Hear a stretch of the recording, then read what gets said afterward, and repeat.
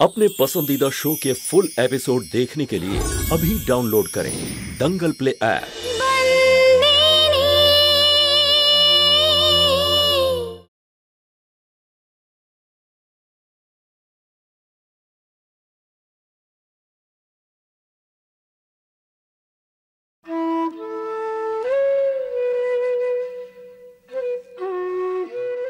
তুমি তো জানো যে ধর্মরাজ আজীবন সততাকে নিজের সুখ, নিজের প্রাণ এবং নিজের পরিবারের লোকজনের থেকেও ওপরে বসিয়ে রেখেছে, কিন্তু আজ আমি সে ওজনটা তুলতে পারলাম না। হেরে গেলাম আমি। নিজের সন্তানের ভাগ্যের সিদ্ধান্তটা আমি অন্য কারোর কাঁধে সেই দায়িত্বটা দিয়ে দিলাম।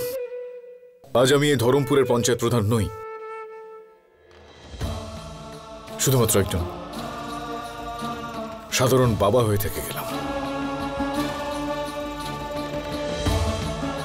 ন্যায় বিচার বা সিদ্ধান্ত এখন যাই হোক না কেন সুভদ্রা,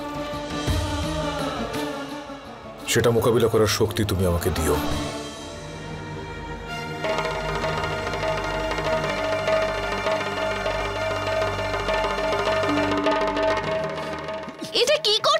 কি করব বল, আমি কি করব?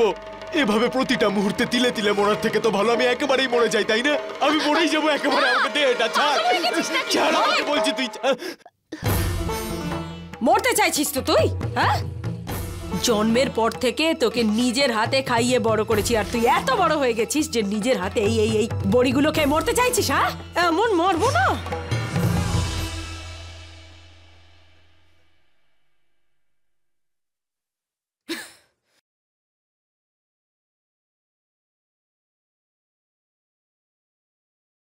যখন তুই জন্মেছিলি না, তখন এই হাত দুটো দিয়েই তোকে কোলে নিয়েছিলাম। সুভদ্রা যতই তোকে পেটে ধরুক না কেন, কিন্তু তুই আমার ছেলে। হ্যাঁ, আমি তোর মা। যখন তুই 3 বছরে ছিলি, তখন তোর খাবার হজম হতো না। তখন কখনো খিচুড়ি বানিয়ে, কখনো ডালের জল বানিয়ে খাবার থালা হাতে করে তোর পিছন পিছন সারা বাড়ি কে ঘুরে বেড়াতো। কখনো কুকুর দেখিয়ে, কখনো বিড়াল দেখিয়ে আমার এই হাত দিয়ে তোকে খাইয়ে বড় করেছি এই দিন দেখার জন্য। আরে এই দুটো হাত দিয়ে তোর বমি পরিষ্কার করেছি আমি। মরতে চাস তুই? মরতে চাস? হ্যাঁ, যখন তুই 5 বছর ছিলিস না, তখন তোর মায়ের দয়া হয়েছিল। তখন এই মন্দিরে যাওয়া, ওই কবিরাজের কাছে যাওয়া, সেই ডাক্তারের কাছে যাওয়া কে করেছে এসব? হ্যাঁ, আমি করেছি। কেন করেছি? যখন তুই সুস্থ হয়ে উঠলি, তখন আমি খালি পায়ে গিয়েছিলাম মন্দির অবধি। আরো মরতে চাইছে, জানিস তুই? হ্যাঁ, আমার পিছনে লোকে কি বলে বেড়ায়? তারুলতার নিজের সন্তান নেই তো, তাই এত ভালোবাসে। কিন্তু সত্যিটা কি জানিস তুই? জানিস, যখন তুই ছোট ছিলিস না, তখন পরীদের গল্প শুনতে শুনতে আমার কোলে ঘুমিয়ে পড়তিস, আমার আঁচল হাতের মুঠোয় নিয়ে। সুভদ্রা যেদিন মারা গেল, সেদিনও তুই এইভাবেই ঘুমিয়েছিলি। ভুল করে আমি আঁচলটা তোর হাত থেকে টানতে গিয়েছিলাম বলে তুই ফুপিয়ে ফুপিয়ে কেঁদে উঠেছিলি আমার কোলের মধ্যে।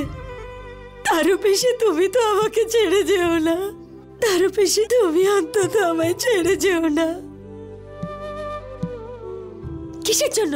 হ্যাঁ, কিসের জন্য? কিসের জন্য এই বিষ বড়িগুলো খেয়ে তুই আমায় ছেড়ে চলে যেতে চাইছিস? মরতে চাইছিস? আমার ঘুম আসছে না পিসি, আমার কিছুতেই ঘুম আসছে না পিসি। তোর ঘুম আসছে না তার কারণ তোর চোখের সামনে ফাঁসির দড়ি ঝুলছে। কাদম্বরী, বল ওকে, বল ওকে যে আমি এটা শোনার পর থেকে মনে হচ্ছে যেন আমি মরতে বসেছি, আর ও কিনা মরতে চাইছে। হ্যাঁ, মরার কথা বলছে। মরার কথা বলছিস তুই? হ্যাঁ, মরার কথা, মরার কথা। পিসি, বলবি তুই? পিসি, আমার ভয় লাগছে খুব পিসি। আমাকে না বাবা কিছুতেই ছাড়বে না পিসি, আমাকে তুমি বাঁচাও পিসি। আমি মরতে চাই না পিসি, আমাকে তুমি বাঁচাও। আমাকে না বাবা সবার সামনে ফাঁসি দেবে, তুমি আমাকে বাঁচাও। তোর আমার উপর ভরসা আছে তো? আছে তো? আছে তো? ভাইয়ের জন্য যেমন আমি সারা পৃথিবীর সাথে লড়েছিলাম, ঠিক সেভাবেই লড়বো আমি তোর জন্য। যদি তোর কিছু হয়ে যায় না, তাহলে আমি পড়ে যাব। কিচ্ছু হবে না তো, কিচ্ছু হবে না। আগের মতো আর কিচ্ছু নেই। যখন থেকে ও বাড়িতে এসেছে আগের মতো আর কিচ্ছু নেই। সবকিছু শেষ হয়ে যাচ্ছে পিসি।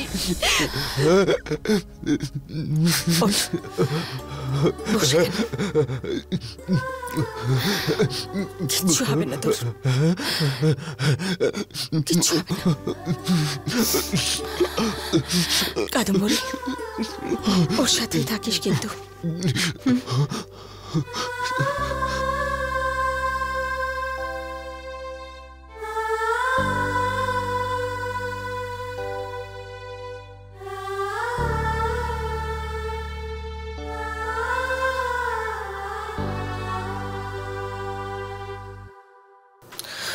আমার মল্লিকের কিচ্ছু হবে না,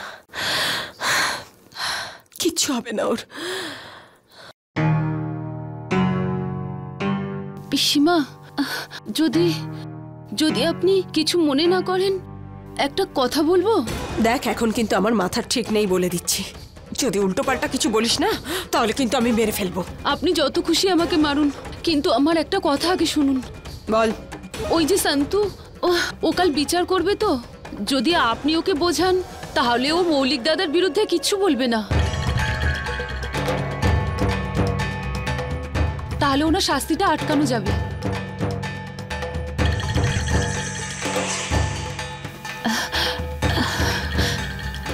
এটাই বলার ছিল। বেরো।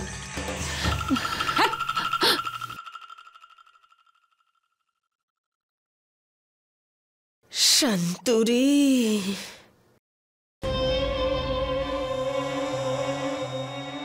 এই আমার বসা। বলুন পিসিমা। যা রান্নাঘরে গিয়ে ওখান থেকে ইঁদুর মারার বিষটা নিয়ে আয়।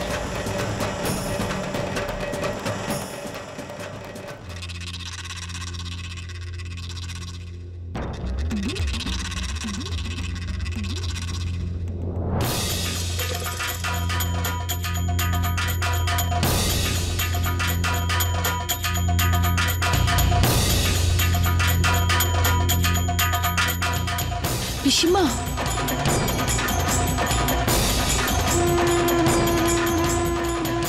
হে ভগবান, উনি তো সন্তুর কাছেই যাচ্ছে। এবার সন্তুর কি হবে?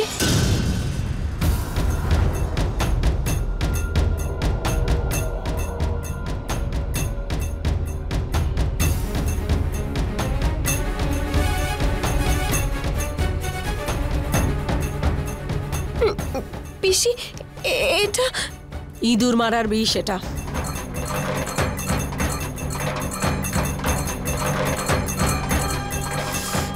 এটা নিয়ে গিয়ে আমার মল্লিককে খাইয়ে দে।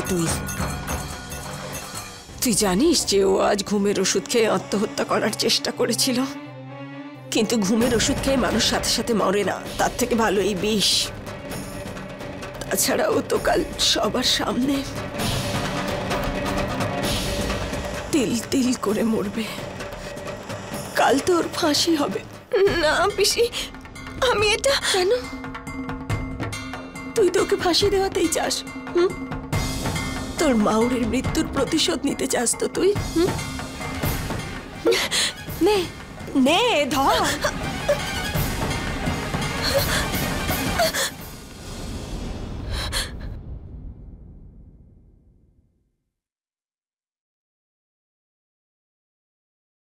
আমি তোকে কোনোদিন এই পরিবারের কেউ ভাবিও নি আর ভাবছিও না, কিন্তু ভাই ধর্মপুরে সবার সামনে তোকে মাহিয়া বংশী পরিবারের সদস্য বলেছে। অন্তত সেই জন্যই তুই আমার মল্লিককে বাঁচা। তোর খুব আনন্দ হচ্ছে তো আমাকে এভাবে ভেঙে পড়তে দেখে?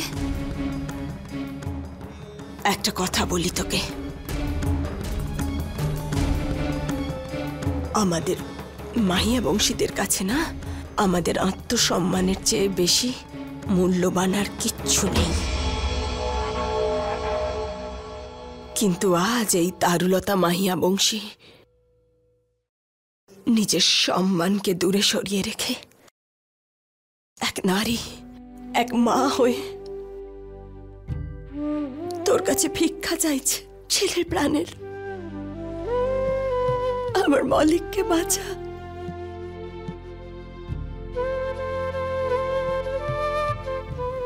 দেখ, আমি তোর সাথে যা করেছি তার প্রতিশোধ তুই আমার মলিকের উপর তুলিস না। গরু মরেছে তো তোর, ক্ষতি হয়েছে তো। এই নে, এই নে, সব নিয়ে নে। কত টাকা চাই তোর বল? কত টাকা চাই? সব নিয়ে নে তুই, নে সব কিছু নে, সব নে। আমার ছেলেটাকে ছেড়ে দে।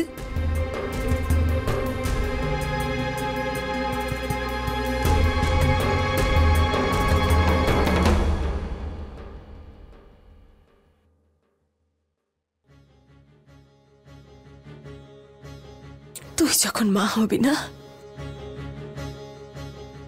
তখন তুই বুঝতে পারবি যে এক মায়ের চোখের সামনে যদি তার ছেলের প্রাণ চলে যায় তাহলে কি হয়। সব নারীর ভেতরেই এক মা থাকে। কাল তুই যে সিদ্ধান্তই নিবি, আমি প্রার্থনা করব যাতে সে সিদ্ধান্ত তুই এক নারী হিসেবে নয়, এক মা হিসেবে নিবি।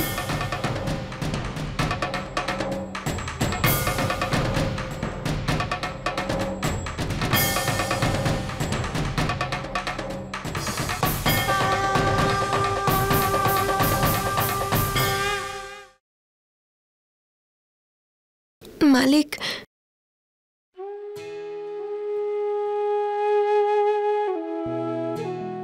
বল, কি হয়েছে তোর?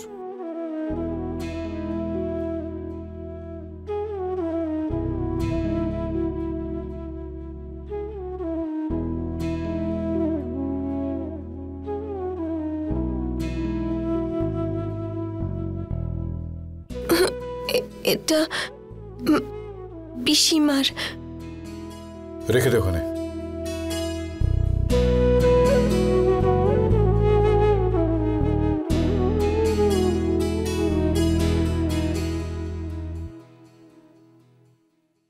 মালিক, একটা কথা জিজ্ঞেস করার ছিল। মালিক, আপনি আমাকে এত বড় দায়িত্ব কেন দিলেন? আমাকে এই দ্বিধায় কেন ফেললেন? সংশয় কেন বলছিস সেটাকে? মৌলিক তোর মঞ্জুরিকে হত্যা করা হয়েছে বলে অভিযোগ উঠেছে, আর তোকে সেটার উপর সিদ্ধান্ত জানাতে হবে। কিন্তু পঞ্চায়েতের সামনে আমি আপনার জায়গা কি করে নিতে পারি? আর মৌলিক দাদার জন্য? মৌলিক তোর পরিবারের সদস্য, যে দোষী। তোকে এই সিদ্ধান্তটা মৌলিকের জন্য নয়, কিন্তু নিজের মৌরির জন্য নিতে হবে। বুঝতে পারলি কি বললাম? মানছি যে মঞ্জুরি আমার মাউরি ছিল, কিন্তু আপনজনদের শাস্তি দেওয়া। মৌলিক তোর নিজের কেউ হয় না কিন্তু মেয়ে। ঠিক আছে, কিন্তু কারোর তো বটেই। আর মালিক, আমি দেখেছি যে বাড়িতে মৌলিক দাদাকে সবাই খুব ভালোবাসে। আমি তো মৌলিক দাদাকে শাস্তি দিয়ে দেব, কিন্তু বাড়ির সবার কাছে অপরাধী হয়ে যাব। একটা কথা তুই মাথায় রেখে দে মেয়ে, বলে দিচ্ছি, তোকে সততার বিচার করতে হবে। সততা ভাবনা দিয়ে হয় না কিন্তু।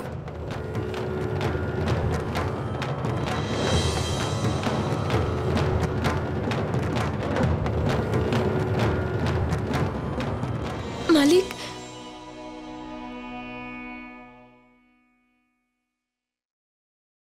এত বড় দ্বিধা, এত বড় দায়িত্ব সামলাতে হবে তোকে। এটা ক্ষমতা কাঁধে এসে পড়লে সঙ্গে সঙ্গে কিন্তু দায়িত্বভারও কাঁধে এসে পড়ে। সাধারণ মানুষ হয়ে দোষারোপ করে দেওয়াটা খুবই সহজ বিষয়, কিন্তু মাহিয়া বংশীয় হয়ে ন্যায় বিচার শোনানো ততটাই কঠিন।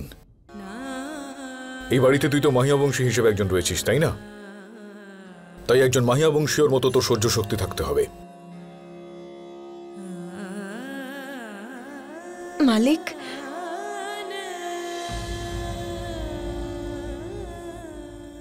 আমাকে আশীর্বাদ করুন। আমি যেন ন্যায় করতে পারি।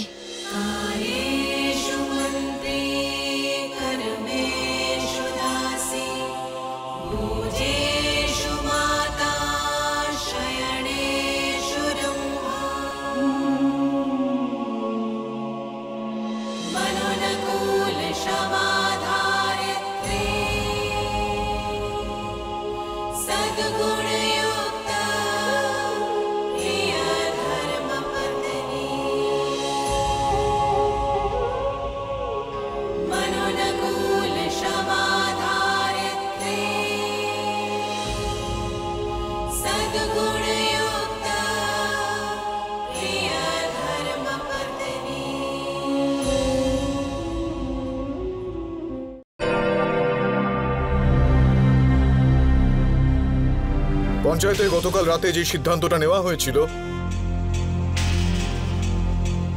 আজ সেটাকে পরিণাম পর্যন্ত নিয়ে যাওয়ার সময় ইতিমধ্যে এসে গিয়েছে।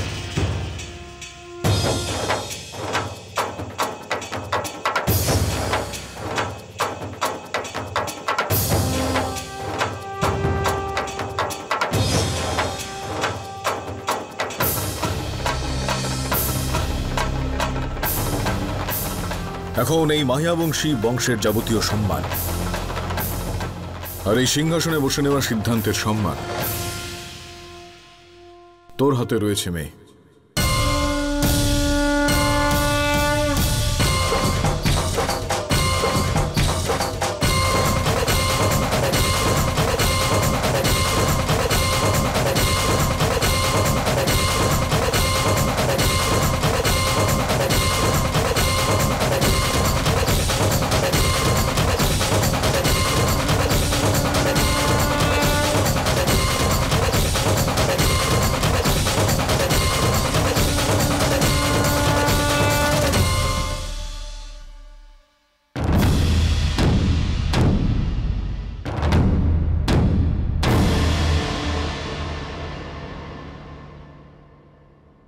আজকে ধর্মপুরে ন্যায় করার জন্য আমাকে বেছে নেওয়া হয়েছে, কিন্তু আজ পর্যন্ত আমার জীবনের কোনো সিদ্ধান্ত আমি নিজে নিইনি। আমার সিদ্ধান্ত আমার দাদু নিয়ে এসেছেন। আপনাদের মনে এখন একটাই প্রশ্ন আসছে যে আমি কি শাস্তি দেব। দাদু বলতেন যে আজ পর্যন্ত ধর্মপুরে ন্যায়ের একটাই নিয়ম, হাতের বদলে হাত, চোখের বদলে চোখ আর প্রাণের বদলে প্রাণ।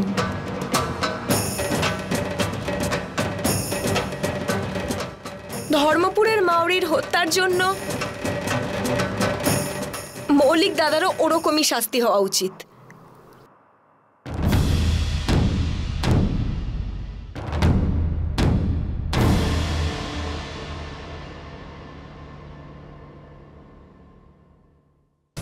মাইয়া বংশীর বংশের প্রধান তোমাকে এই চেয়ারে বসার অধিকার দিয়েছেন, কিন্তু এটা কিরকম বিচার? একটা পশুর জীবনের সঙ্গে একটা মানুষের জীবনের তুলনা হতেই পারে না। মানছি আমার ভাই অপরাধ করেছে, কিন্তু অনিচ্ছাকৃত ভুল তো ভগবানও ক্ষমা করে দেন। আরে ক্ষমা করে দাও একে। দেখলি তো তুই ভাই, ওই মেয়েটাকে বিচারের ক্ষমতা দিয়ে তুই কতটা ভুল করেছিস। দেখ, তুই এখনো মৌলিককে বাঁচাতে পারিস, ওর থেকে বিচারের অধিকার কেড়ে নে। তুই কি ভেবে তুই ওই মেয়েটাকে বিচারের অধিকার দিলি বলতো ভাই? কেন দিলি? চিন্তা ভাবনা করে নয় দিদি ভাই, দেখার পর আমি সিদ্ধান্ত নিয়েছি। ওর চোখে আমি সেই সততা দেখতে পেয়েছি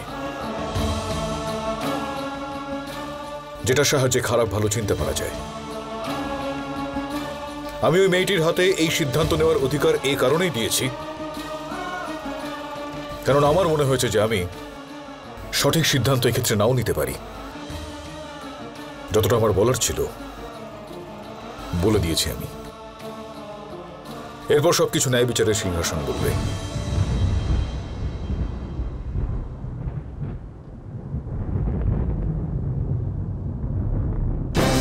মৌলিক দাদা মাউরিকে হত্যা করেছেন, এটা ওনার ওনার ভুল ছিল, কিন্তু সেটা হত্যা নয়, দুর্ঘটনা ছিল। কিন্তু ওনার অপরাধ এটাই যে ওনার জন্য একটা পরিবার ভেঙে গেল। ওনার প্রাণ নিয়ে দাদুর পরিবারের লোকসানের ক্ষতিপূরণ কখনো করা সম্ভব নয়।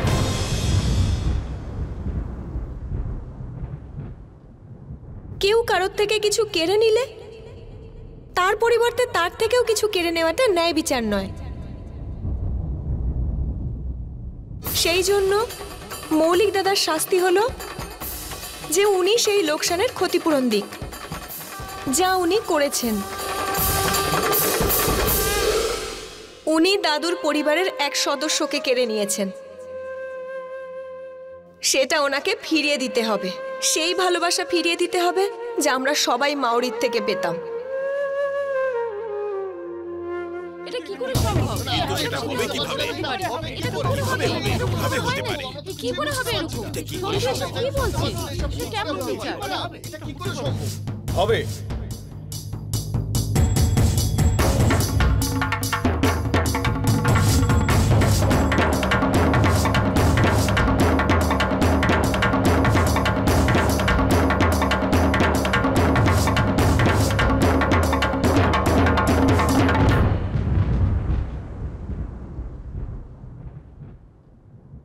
এই মেয়েটি আজ আমাদের প্রত্যেককে এইটা বোঝানোর চেষ্টা করলো যেটা ধরমপুরের ন্যায় বিচার কক্ষ কখনো বুঝে উঠতে পারেনি। এই অল্প বয়সী মেয়েটি আজকে আমাদের শেখালো যে হাতের বদলে হাত কেটে ফেললে সেটা ন্যায় বিচার হয় না। ন্যায় বিচার তাকেই বলা হয় যখন দোষী সাহায্যের হাত বাড়িয়ে দেয় তার প্রতি একদিন যার হাত সে কেটে ফেলেছিল। ওর পরিবারের একজন সদস্য চলে গিয়েছে। ওই সদস্য চলে যাওয়ার কারণে ওর পরিবারের লোকজনের চোখ থেকে প্রতিনিয়ত যে জল পড়ছে, সেই জল প্রত্যেকটা মুহূর্তে এখন মৌলিক মুছবে। সেটাই হলো ওর শাস্তি। আশ্রয় যদি কেউ ছিনিয়ে নেয় তাহলে আশ্রয় দিতেও হবে। মঞ্জরি তার দুধ থেকে এই পরিবারকে যতটা সাহায্য করত, এবার নিজে খাটাখাটনি করে আয় করে সেই পরিবারকে দেবে।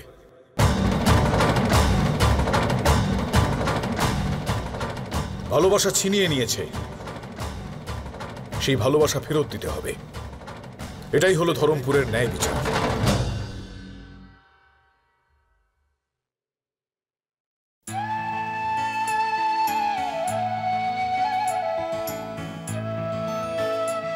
দু মাস ধরে এই মৌলিক ধর্মরাজ মাহিয়াবংশী এই মেয়েটির পরিবারের লোকজনের সঙ্গে থাকবে আর নিজের শাস্তি ভোগ করবে।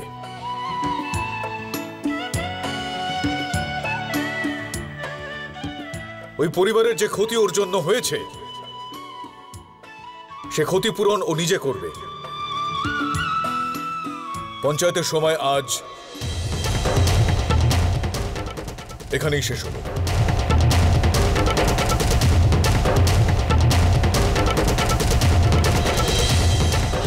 फुल एपिसोड देखने के लिए अभी डाउनलोड करें दंगल प्ले ऐप।